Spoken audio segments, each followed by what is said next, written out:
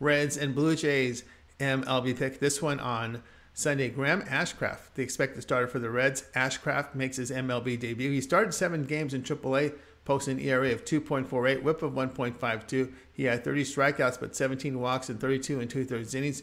You see Kikuchi to start for the Blue Jays. Kikuchi in 7 starts, an ERA of 3.38, whip of 1.28, strikeouts at 24%, but walk rate bad at nearly 15%.